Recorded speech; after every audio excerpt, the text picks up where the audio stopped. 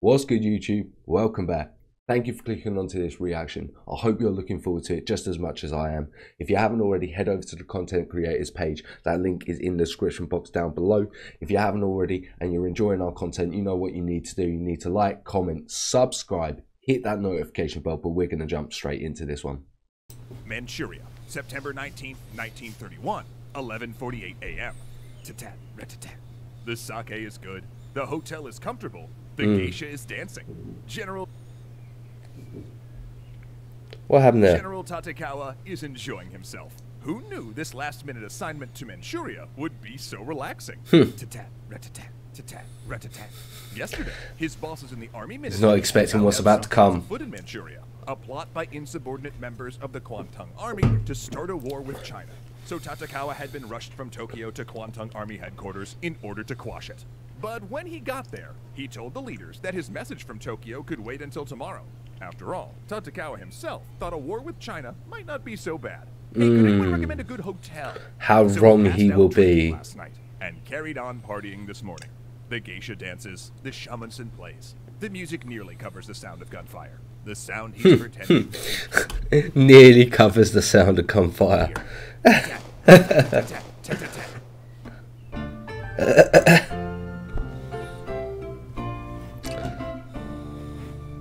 This episode of Extra History is brought to we you have by got an all of our advert. wonderful patrons over on Patreon. Thanks so much for your support. Nah, that's dumb. Japan's civilian government didn't take the Kwantung Army's invasion of Manchuria lying down.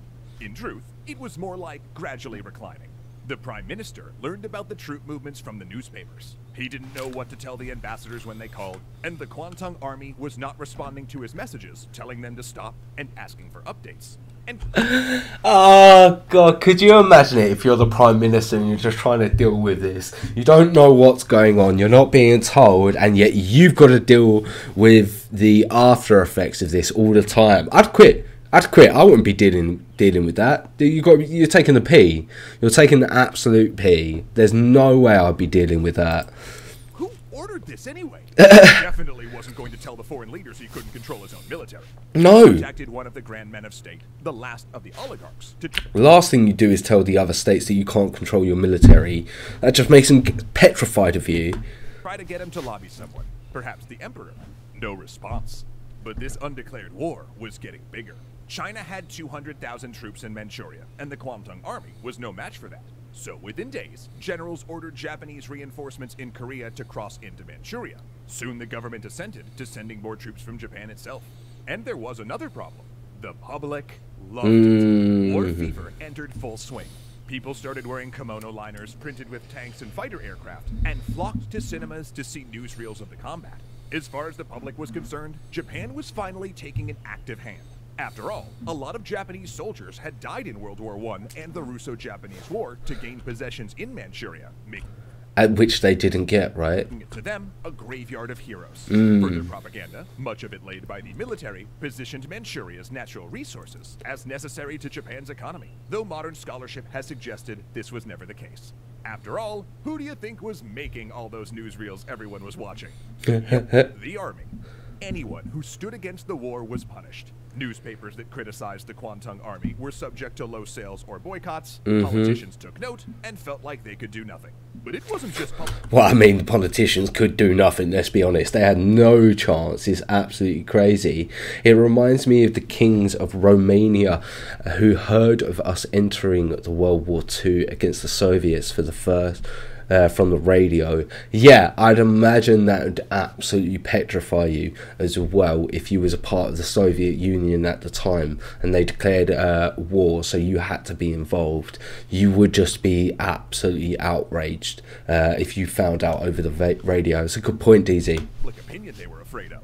In October of 1931, less than a month into the war, young officers informed their superiors that members of the Cherry Blossom Society had concocted another plot to overthrow the government. They would take command of a group of aircraft and bomb the Prime Minister's cabinet meeting, decapitating the civilian government. Then, a troop uprising would capture government buildings, and they'd force the emperor, at gunpoint if necessary, to take power. Generals arrested the plotters and gave their ringleader the harsh punishment of 20 days house arrest. 20 days house arrest. This is who was this? Sorry, was this the leader of the army? Can't remember his name. Government.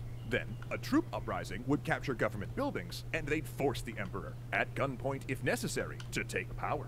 Generals arrested the plotters and this is someone completely different. Gave their ringleader the harsh punishment of it's just a random it was just a random ringleader. Arrest. Yeah, many other officers got 10 days, while some were merely transferred. It was mostly quiet and treated like an internal matter.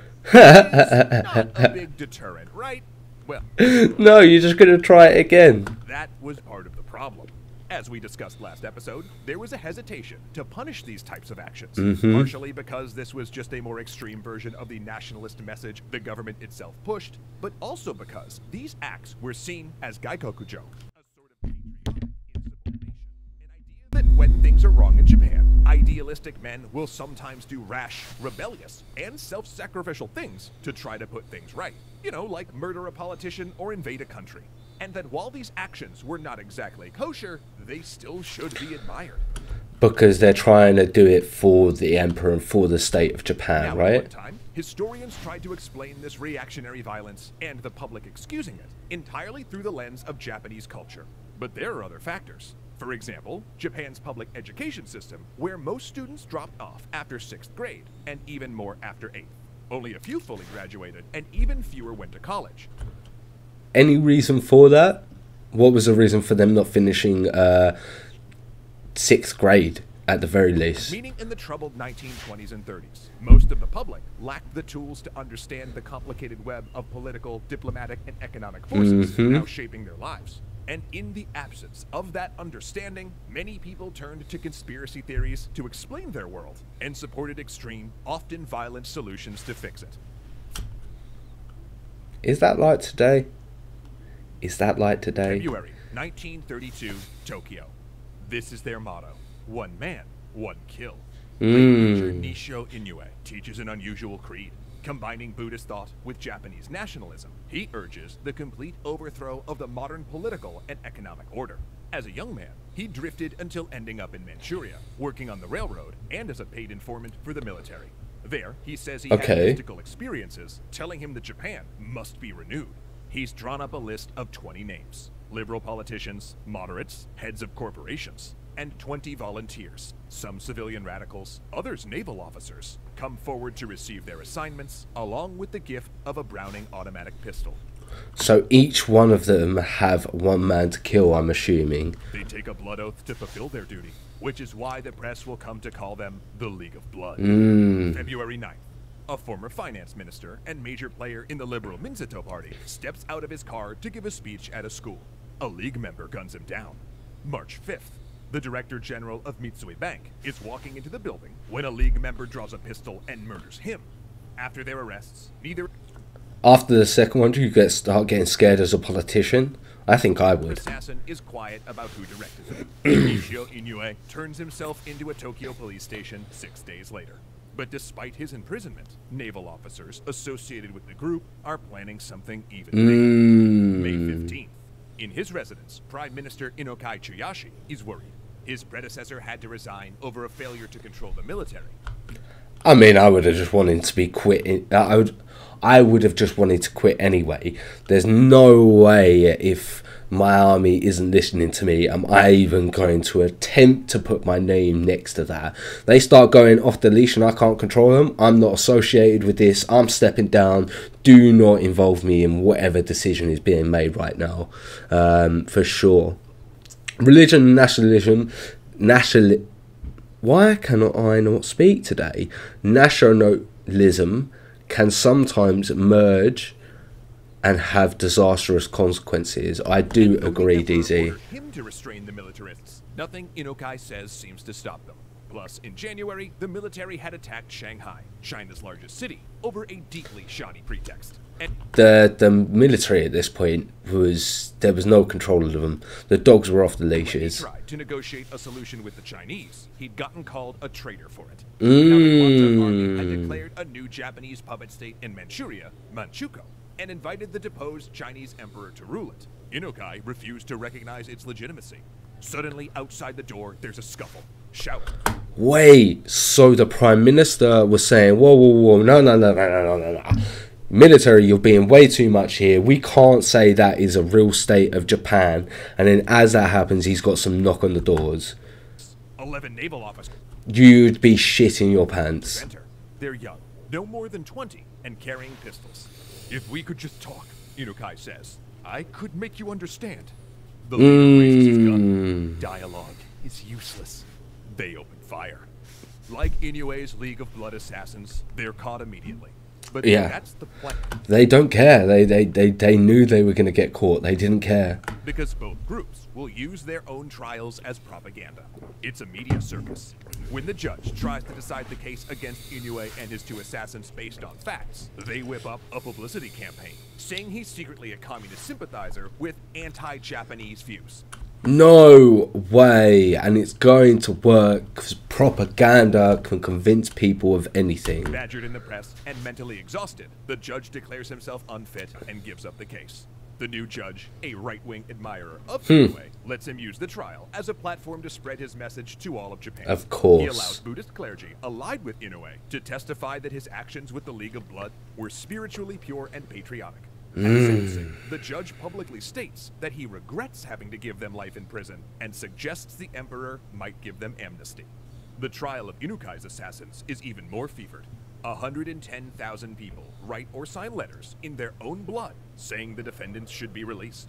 9 young men offer to die instead of the plotters and show their commitment by sending their severed little fingers to the court. Oh my god. The commitment of the Japanese people are just something else, man. Something else. The judge, intimidated by what happened at the League of Blood trial, lets the killers expound on their motives. Comments the newspapers then print and disseminate verbatim without comment. Just all of that Courts, propaganda. The officers are charged not with murder, but rebellion. Defense attorneys argue that loyalty to the emperor is the basis of the law, and given their pure motives, to punish them harshly would undermine the emperor and Japanese spirit. A Navy prosecutor... What a massive loophole within the system. ...isn't buying it. He goes after them hard, argues for the death penalty. After all, he says, motives shouldn't matter. Murder is murder. Yeah. And if the court doesn't punish these men, it will only encourage more political violence. And he's 100% right. He was right. Because yeah. The naval courts didn't listen, it gave the assassins only 15 years in prison. And the prosecutor, by contrast, was forced under public pressure to resign from the Navy. It was, as one British reporter said, a case of government by assassination. And it wasn't over, not by a long shot. Wow, it definitely wasn't over, was it? Wow. Crazy, absolutely crazy what happened, and the ferocity and the